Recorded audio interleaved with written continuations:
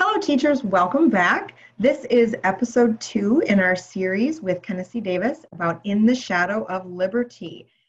And again, we're talking about teaching about the great American contradiction, which is slavery. And I'm here again with Kennessie Davis, who's the author of In the Shadow of Liberty, The Hidden History of Slavery, 4 Presidents and 5 Black Lives. My name is Jessica Ellison, and I'm a teacher educator at the Minnesota Historical Society. Episode 2, Absconded. We're going to be talking about one of the most fascinating stories in this book, I think, about a woman named Ona Judge. And so these are some great primary sources that, again, we will get back to after we chat a little bit with Ken about Ona Judge. So I'm going to stop sharing so that we can chat here with Ken. Hello, Ken. How are you? Hello, Jessica. Good to be back with you. And you're right, the story of Ona Judge is one of my personal favorites from the book. And it's an extraordinary story, but really gets at the heart of this question of slavery being a human story. And that's the way we need to approach it. Too often we teach slavery, if we teach it at all, as a list of proclamations and bills and amendments and arguments and compromises. And we lose sight of the fact that 12 million people at least were stolen from Africa. Only a small portion of those came to the United States of America. There were about 1 million African-American enslaved people in America at 1790, at the beginning of the Republic. That grew to 4 million on the eve of the Civil War. And of course, each of those millions is a person. And so I think it's so important to be able to focus on these 5 people, like Ona Judge, as symbolic of the people that we are talking about when we speak about slavery in America. Absolutely, absolutely. So in the first episode, we talked about Washington's changing views of slavery. So what happened when he became president? Well, one of the things we didn't really talk about too much, but it's completely specific to the presidency, is what happened at Philadelphia in 1787. And I'll quickly recap this, of course. The Constitutional Convention, in secret in Philadelphia, in the same room where the Declaration of Independence had been drafted and debated 11 years earlier. These men get together to decide the fate of the United States government in the future and create a new plan for the government, which became our US Constitution. Running through that whole conversation were 2 really undercurrents of debates. One was about the power of the presidency, how he should be elected, how he should be chosen, how many powers he should have, should it be 1 man or 3? These were really important conversations, of course.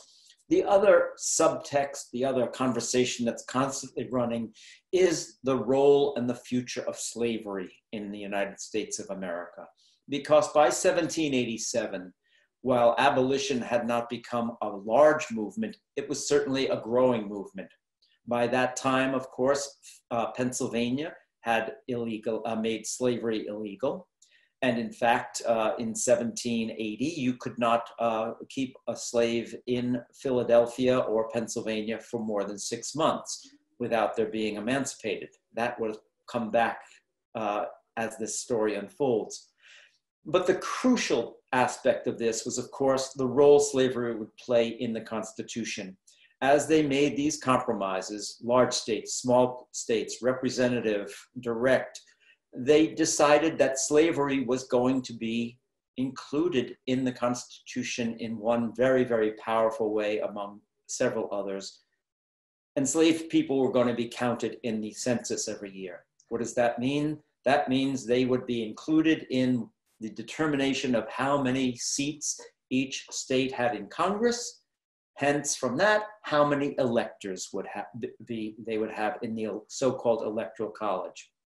Of course, there were those who argued that enslaved people were property. Why should they be counted? Why not count horses then? Because they're property too. The slaveholding states, majority slaveholding states, said if the enslaved population wasn't counted, they were walking out of the Constitutional Convention. So it was a matter of compromise. Those enslaved people were eventually counted as 3/5 of a person, the famous federal ratio. And what did that mean in a practical sense? Well, it meant that Virginia, which had a smaller free white population than Massachusetts or Pennsylvania, actually had the largest population once the enslaved population was included, even if you only counted them as 3/5 of a person. What did that mean? It means that Virginia got the most seats in Congress and the most electors. What does that mean? It means that George Washington and three others, 4 of the first 5 presidents, are slaveholders from Virginia. It's not an accident. It wasn't just that Virginia was so good at, producing presidents. They were obviously geniuses in many ways. We're talking about Washington, Jefferson, Madison, and Monroe. Giant figures in American history, but their power came from the fact that they were from a slave-holding state. And those slave-holding states dominated the Electoral College for many years, even though if you counted only the white population, that was the voting population, they would have probably not been as powerful. So this was the key, one of the keys to power in America in the early 19th century. Slave power. It represented financial wealth, financial power, and it represented political power. And we can never forget that when we're talking about slavery. Was there a moral issue? Absolutely. Many people believe that slavery was evil and it should end. They were basically a small fringe minority. So then, who was Ona Judge? How does she fit into this story? Ona Judge was the daughter of a woman who was enslaved to the Custis family. I think in our first episode, we talked about dower slaves. In other words, these were people who belonged to Martha Washington's first husband, and they remained with her until her death much later. Ona Judge's mother was a seamstress, a well-known seamstress. Her father, however, was an indentured servant. His name was Andrew Judge. He was an Englishman who had come, and of course, indentured servants came under the agreement that they would serve and work for a certain period of time, and then they would be freed, and then they might be compensated with a piece of land. Andrew Judge is more than just a footnote to history. He was a very successful tailor in his own right. He sewed George Washington's military uniform in 1775 when George Washington went off to Philadelphia to take command of the Continental Army. It's a fairly major footnote to history. But he's also the father of a child by an enslaved woman, and by the laws of Virginia and most other states, if you were born of an enslaved woman, you were enslaved. So this young child, Oni, as she was named, she preferred to call herself Ona, grew up enslaved, became a very talented seamstress in her own right, eventually become Lady Washington's handmaiden. The woman who waited on her hand and foot, first person to see her in the morning, probably put her to bed at night. Sewed dresses for Martha Washington. Well, Oni goes off to Philadelphia with the Washingtons, first to New York and then to Philadelphia when Washington becomes president. She is part of the small group of enslaved people that the Washingtons took with them, first in New York and then in Philadelphia.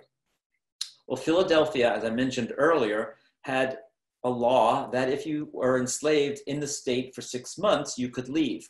Washington knew that law. Mrs. Washington knew that law. They circumvented it by moving their enslaved servants in and out of Philadelphia. Now, Oni was a female, so the law wouldn't have applied to her. But she could certainly see that Philadelphia was filled with free Black people. It was one of the first places that freedmen had flocked to. It was a very progressive city of its day and very cosmopolitan, and the largest city of its day, certainly more modern and better equipped than most cities in America at the time. But she could see that there was freedom there for enslaved people. She could see that African Americans could have their own lives.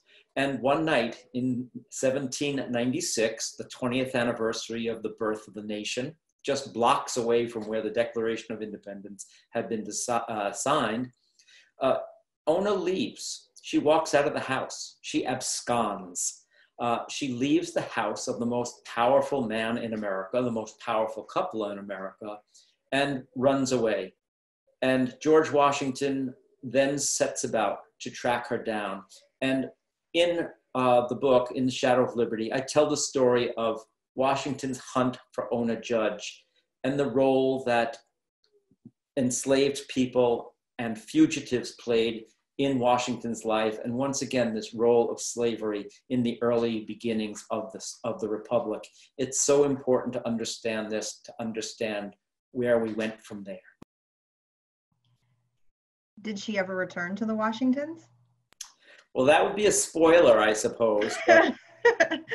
But without ruining too much of the story, let me say this, that Washington does find out where Ona ends up.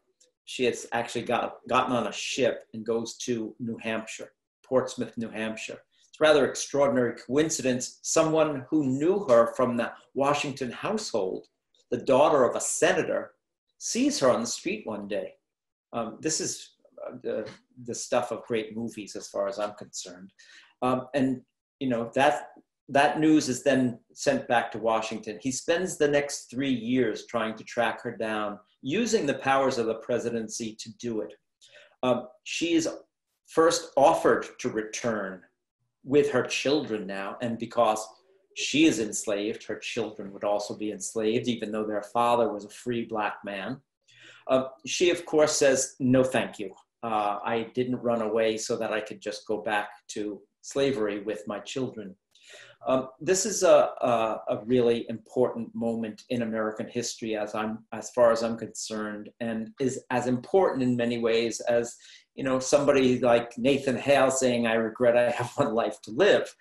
Here's this woman, an enslaved, probably illiterate woman, although she eventually does learn to read because she's becomes a devout Christian, and reading the Bible becomes very important to her. So she learns, gets literacy that way. But she's saying no to the most powerful man in America, and one of the most powerful men on earth at the time. And that to me is a remarkable story that we should know. So much courage to do such a thing. And I agree, this should be a story that should be included more in what we are teaching about early America. So with that, let's take a look at some primary sources then about Ona Judge. Well, one is about Ona Judge, and the other one is not necessarily about Ona Judge, but the household that she came from. And I think we see a lot of these types of images of our leaders, you know, that it looks idyllic and comfortable and wealthy, with these beautiful clothes, with the Washingtons with their grandchildren. But my eye is drawn to the man standing in the back.